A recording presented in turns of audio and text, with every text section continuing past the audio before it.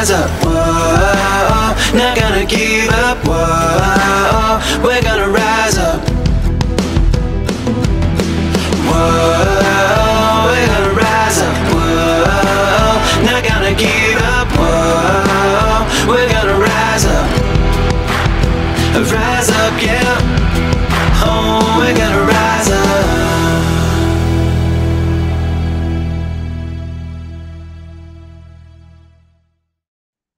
Welcome to Rise Up, hosted by me, Steve Collum.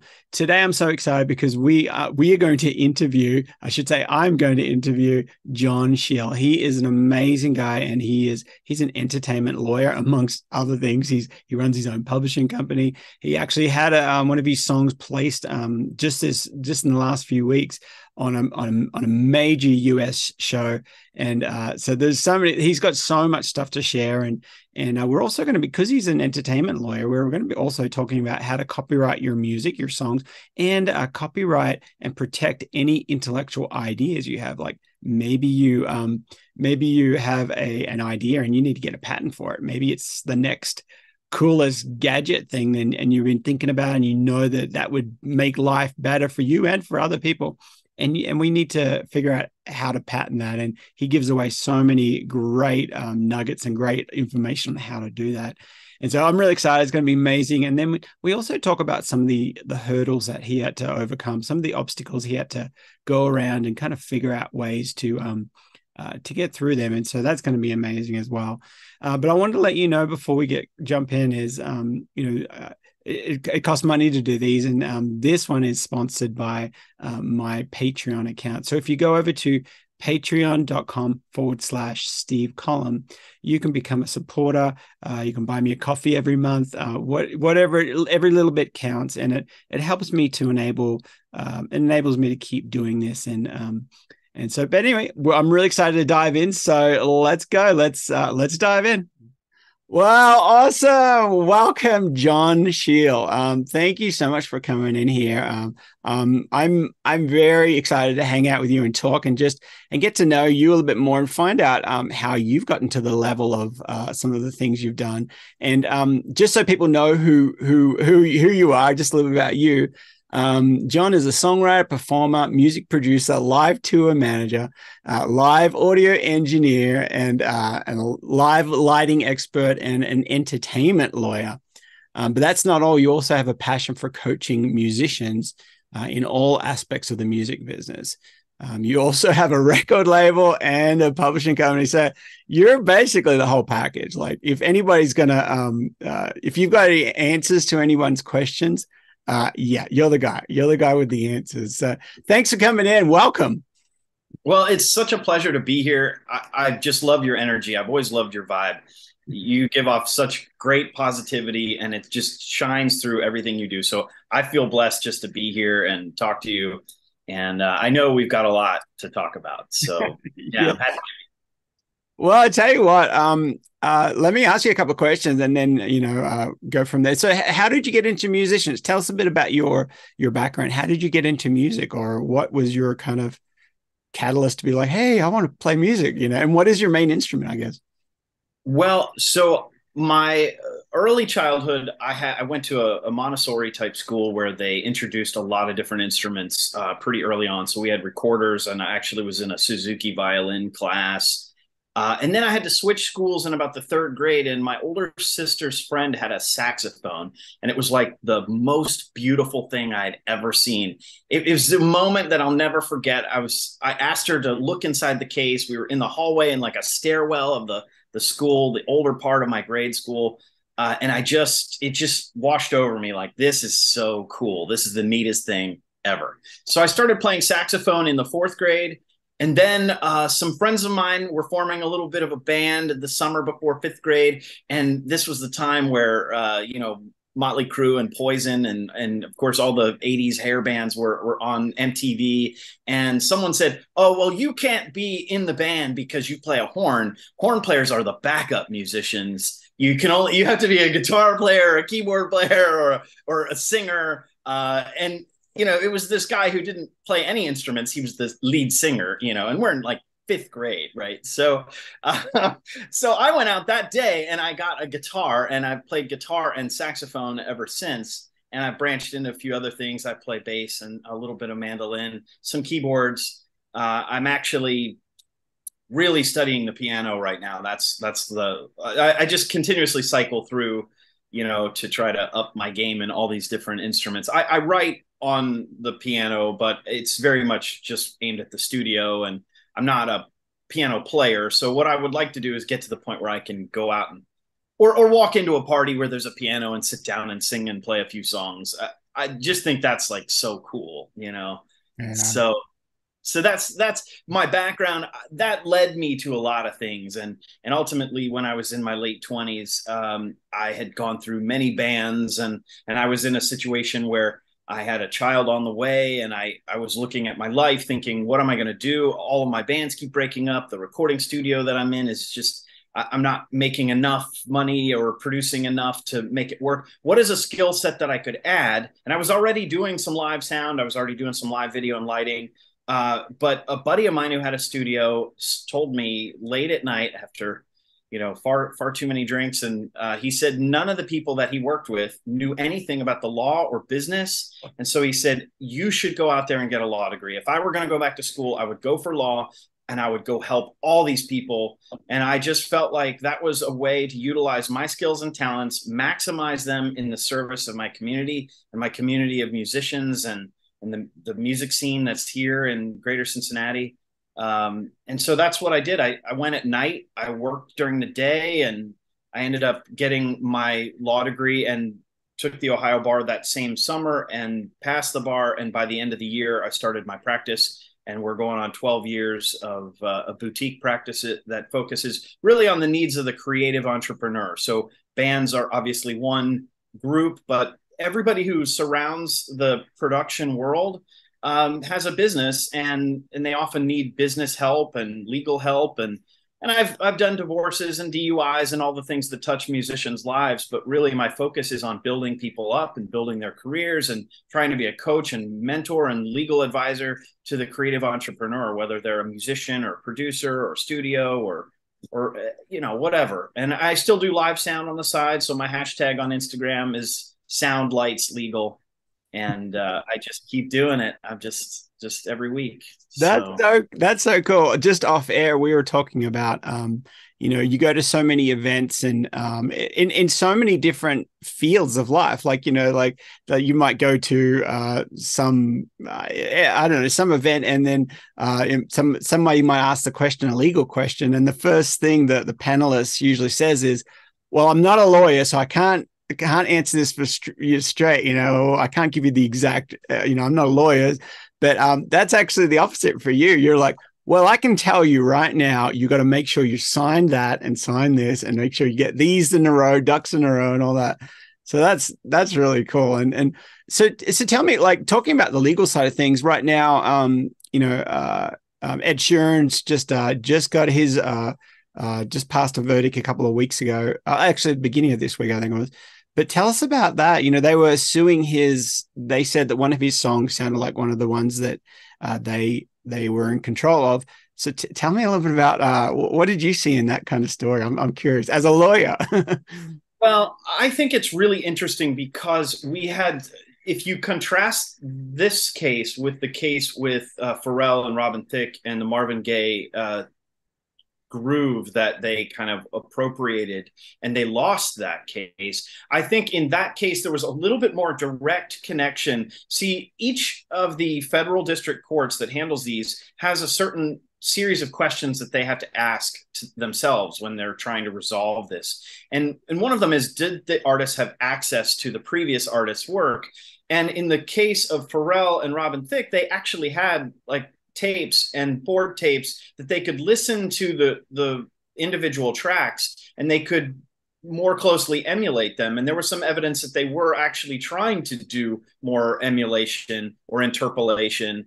And interpolation is kind of a funny gray area because it's sort of copying but not copying. It's like allowing the groove or the vibe to be adopted by what you're doing, but it's it's really standing on the shoulders of the previous giant that you're borrowing from. And I think that in the Pharrell case, they got a little too close, or Pharrell and Robin Thicke.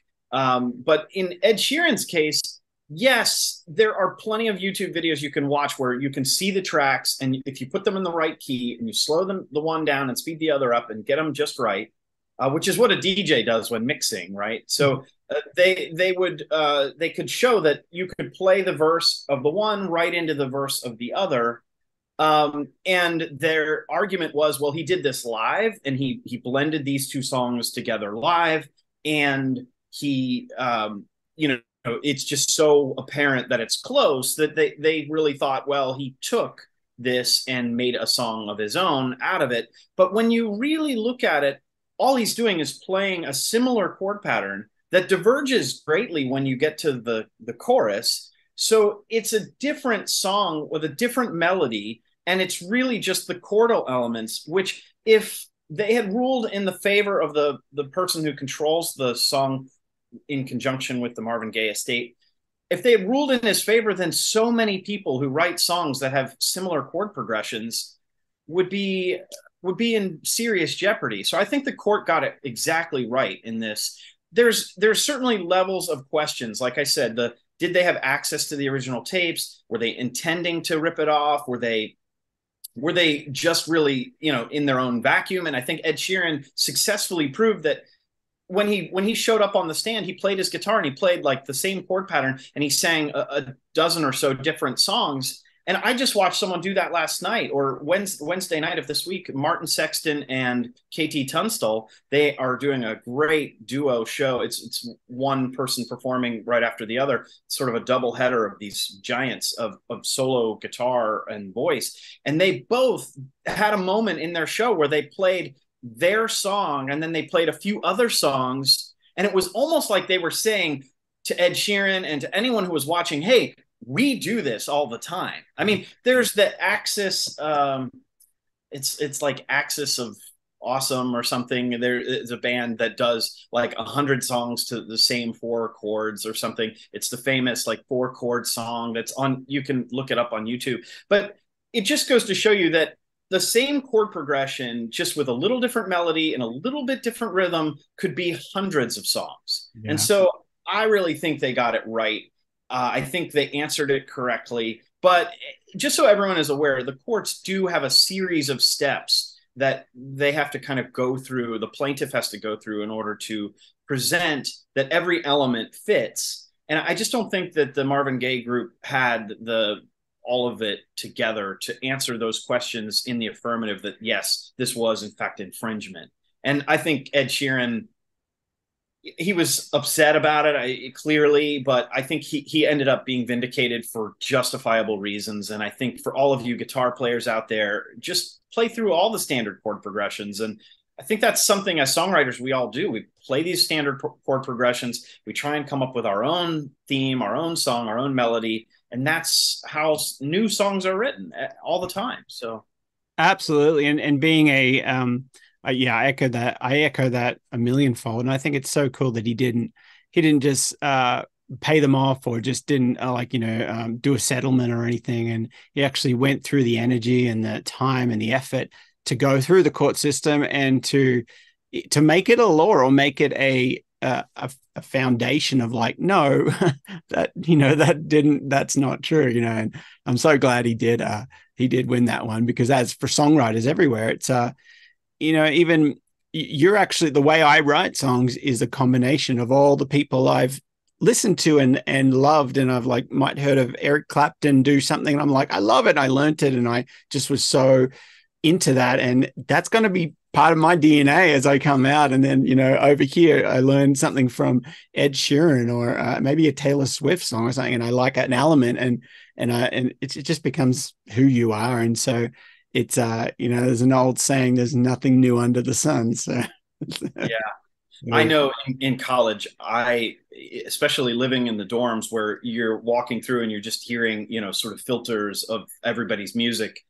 I know that I got back to my dorm room and there was something that caught my ear at some point, and I started playing my guitar, and just in playing, I came up with a chord progression, and And I thought, oh, I've really stumbled on something. This is really neat. And as soon as a friend walked in, they're like, oh, that's that one Dave Matthews song. And so I'm sure we've all rewritten someone else's tune at some point. But it's when you recognize that and you say, okay, I'm going to veer over here. Or, you know, as a sync songwriter, and I will tell you that we met in a sync course, and my first song, one of the songs that I wrote during that time period, was just placed on a Netflix show. I saw that. Yeah, and it was a big show too. Love Is Blind. That's on the top. I think it's top 10 or something. Netflix shows right now. So congratulations. I saw that. Thank you very much. But that literally came from a brief from a music supervisor who said, I want a song that sounds like this. And I took one of the few songs that they mentioned, and I took the chords and I kind of rearranged them, and I played it around with the chords, and I put it in a different key, and I kind of rearranged the order. But it literally started from inspiration from song A, 4 chords became my song. And it's very different, but in a way, I think we all do that. And that was very deliberate, but it was also deliberately brought away from the original. But my production style, everything I was gearing up towards was to sort of pay homage to the original. And I think we would be really lost if we didn't have the ability to do that. I think that's where all creativity comes from. Absolutely. And totally agree. And so coming back to like a more of a legal question, what would be the best way to and I already kind of know some of the answers here, but I'm curious on your take, being a lawyer, an entertainment lawyer. See, this is right up your field. People always say, if I'm going to register my song, or if I'm going to copyright my song, I can do the poor man's copyright, which is, you write the song down, or you record it or something, and you send it to yourself. So you post it, pay the post. What's the best way, and what do you think of that method?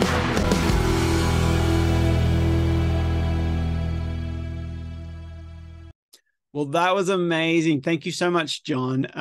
You dropped some great nuggets, and I'm learning so much already, and it's really, really cool. So thank you so much for hanging out with us and sharing your information there. And I want to let everybody know again that this podcast and this interview is brought to you or sponsored by my Patreon account. So if you head over to patreon.com/Steve Collum, there you can sign up and you can register, and you can become a supporter, and you can, for as little as a cup of coffee a month, every little bit helps, and it helps me to keep going, and it gives me an opportunity to give my son, who is stillborn, a voice, of sharing amazing stories, inspirational stories, motivational messages, and lessons, and hopefully hopefully this will inspire you to reach your dreams and go to your next level and do the next thing that you need to do in order to get to your next level, to get to your dreams. Because I always say this, but your dreams didn't give up on you. They're always going to be there. They're always popping up saying, wouldn't that be good? Or imagine that. And so don't give up on your dreams. You do the work. It's going to take work. And so anyway, so again, thanks for watching, and I will see you in the next one. Whoa, we're gonna rise up. Whoa, not gonna give up. Whoa, we're gonna rise up.